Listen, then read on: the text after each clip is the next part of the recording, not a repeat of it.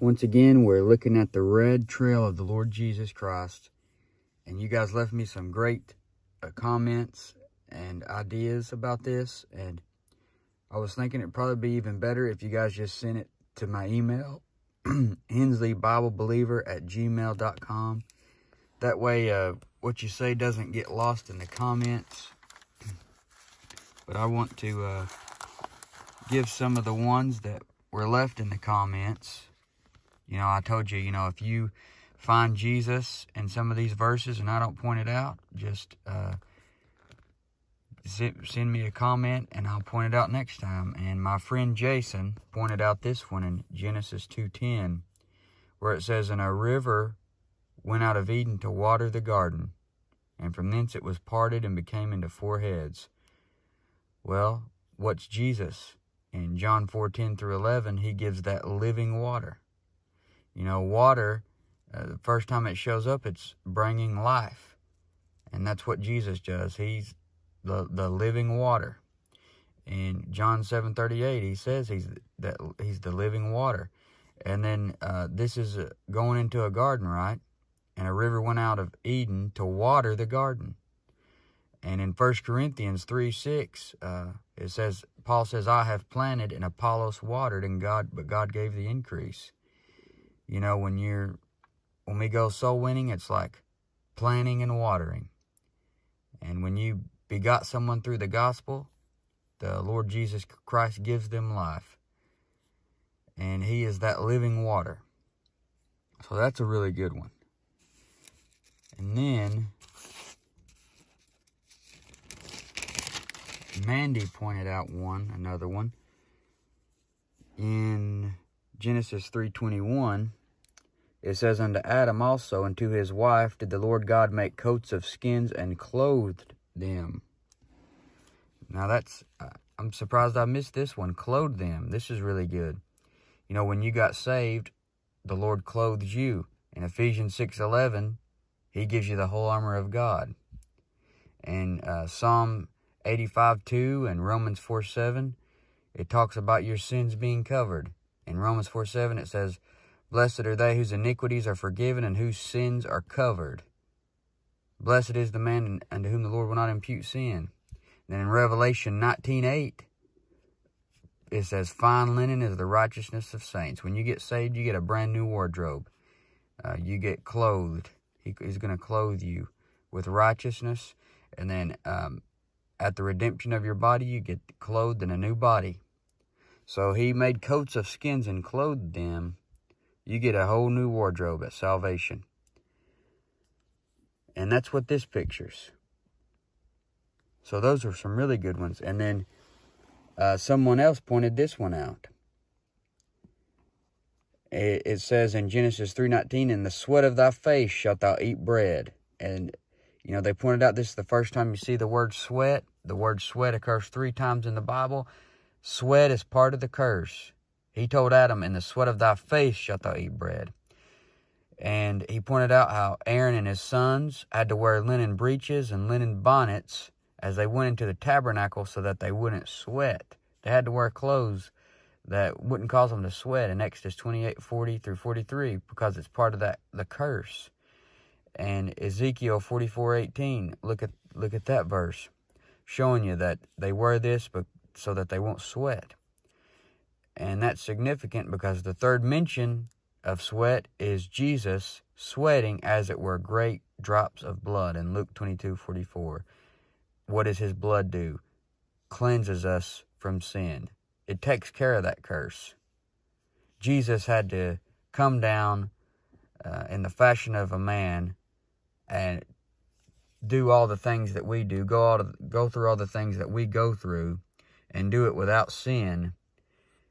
And he had to come down and sweat, and his sweat was as it were great drops of blood. And his blood cleanses us from sin, takes care of the curse.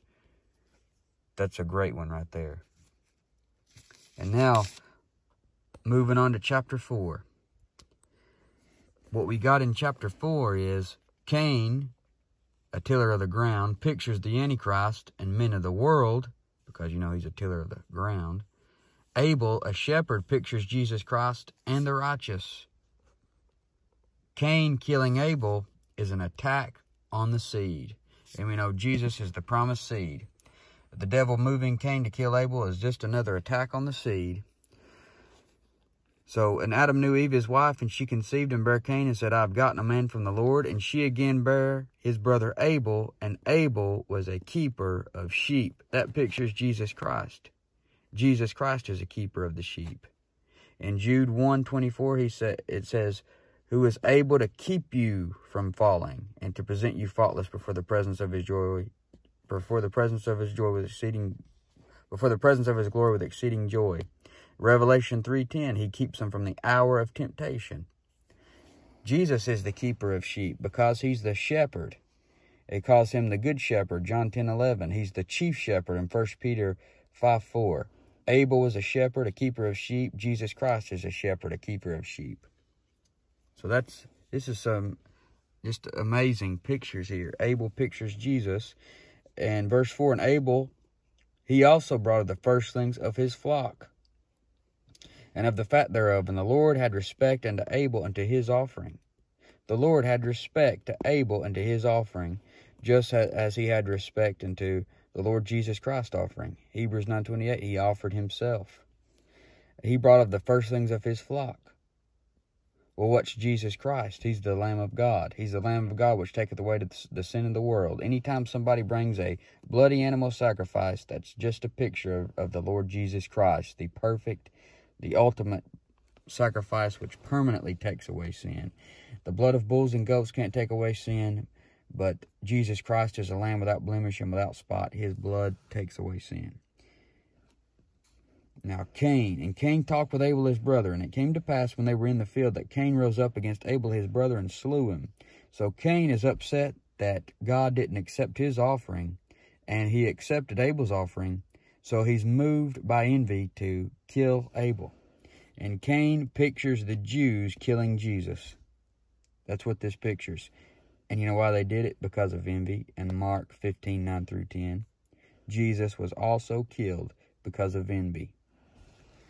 And then you got over here, and he said, what hast thou done? The Lord said this to Cain, what hast thou done? The voice of thy brother's blood crieth unto me from the ground. Just like he shed Abel's blood, the Jews shed the Lord Jesus Christ's blood. And Hebrews 12:24 says it speaks better things than that of Abel. And Adam knew his wife, so Cain kills Abel. The devil thinks, well, I've got this thing fixed. I've got it defeated. And it says in verse 25, and Adam knew his wife again, and she bare a son, and called his name Seth. For God said, she hath appointed me another seed instead of Abel, whom Cain slew. So Abel and his death picture the first coming. When Jesus Christ came the first time, he died, but he rose again. Satan thought he killed the seed, right? He thought, well, I've killed Abel. That was my greatest attack on the seed. I don't have to worry about it anymore. But then what happens? In verse 25, Seth is born. God gives him another seed. And so Seth pictures the second coming.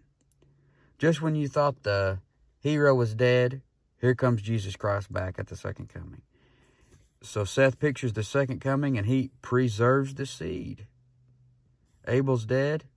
That's okay. Here comes Seth. He's going to preserve the seed. And this is a picture of how the second birth is better than the first birth. When you were born the first time, that birth was no good. If that's the only birth you got, you're going to die and go to hell.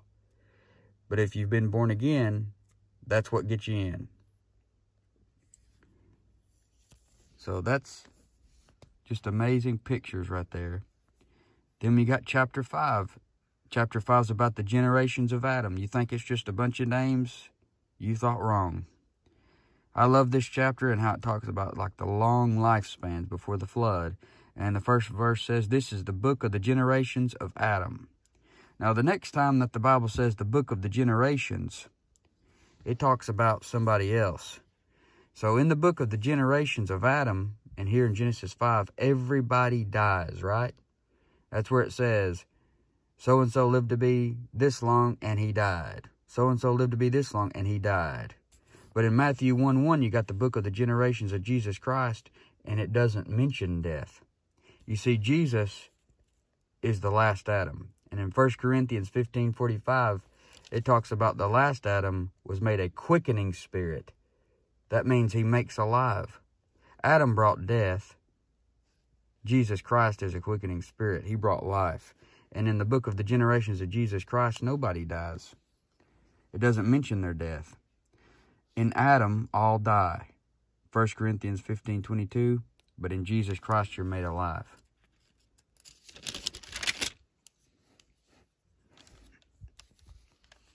Now, Methuselah,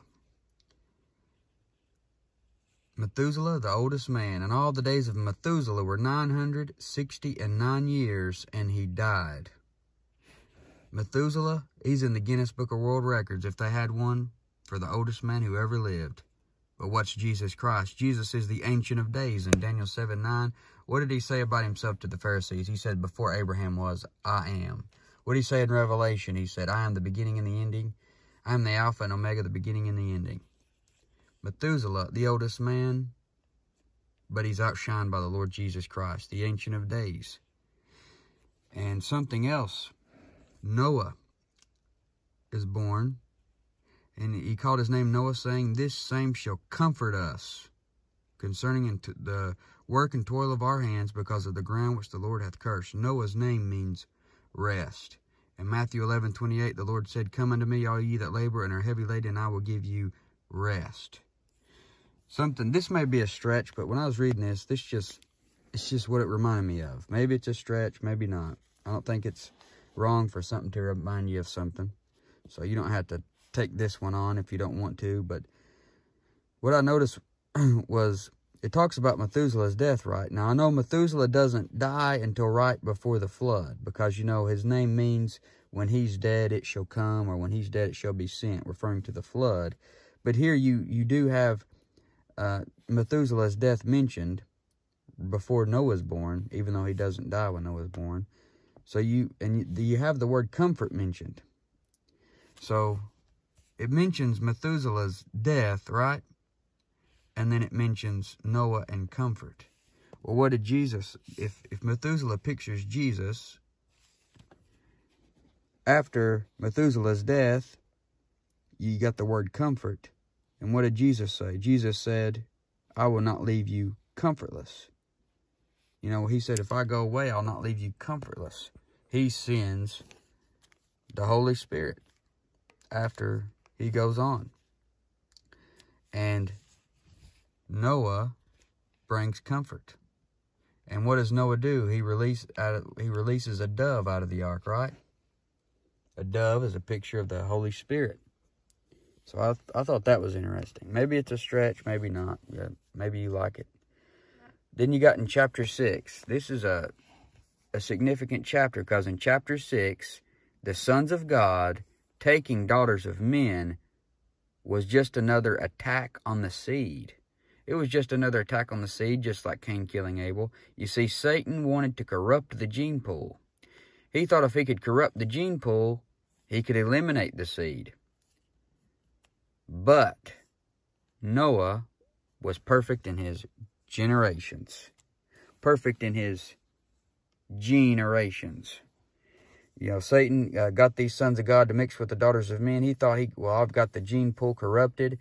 These are the generations of Noah. Noah was a just man and perfect in his generations. And Noah walked with God. So Noah is going to carry on the seed. That's who God wants in that ark, so that he can carry on the seed. And I just think that's amazing right there. And, of course, but Noah found grace in the eyes of the Lord, just like me and you. Ephesians 2:8-9, for by grace are you saved through faith, and that not of yourselves, as a gift of God, not of works, lest any man should boast. So grace, you find it all the way through the scriptures. But then we get into something else. The ark itself is a picture of the Lord Jesus. Verse 14, make thee an ark of gopher wood. Room shalt thou make in the ark, and shall pitch it within and without with pitch. The judgment touches the ark. When that flood comes, it doesn't touch Noah and his family. It touches the ark, not the ones inside. Just as Jesus took the judgment of sin on the cross so that it wouldn't touch those in Christ. So Jesus is our ark. The ark is a picture of the Lord Jesus. The fact that it's made of gopher wood is significant. The Lord said to Noah, make thee an ark of gopher wood. Gopher wood, the material used to build the ark, was living organisms that died to save Noah. So this pictures Jesus manifesting himself in the flesh to die for us. That's an amazing picture right there. Notice the next thing here. And this is the fashion which thou shalt make of it. God laid out the fashion of the ark just as he does the plan of salvation. None of us have a right to come up with our own way of salvation. None of us came up with the perfect plan of salvation. God had to give it to us. Another thing, a window shalt thou make to the ark, and in a cubit shalt thou finish it above, and the door of the ark shalt thou set in the side thereof, with lower, second, and third stories shalt thou make it. So Jesus was pierced in the side, right? Well, that's where the door was. Guess what? He is the door. The Roman soldier pierced him in his side in John 19:34. Jesus said, I am the door. In John 10:7-9, and John 14:6, he says, I am the way, the truth, and the life. No man cometh unto the Father but by me. So he's the door. In John 10, that's the only door into heaven, because he's the way, the truth, and the life. The only way to get in the ark was through that one door that was in the side of the ark. Jesus was pierced in his side. That's significant. That's crazy. A window shalt thou make to the ark, and a cubit shalt thou finish it above, and the door, only one door of the ark, shalt thou set in the side. Jesus was pierced in his side. So it's got a window, and it's above. So you know what? That window, Noah had to stay looking up.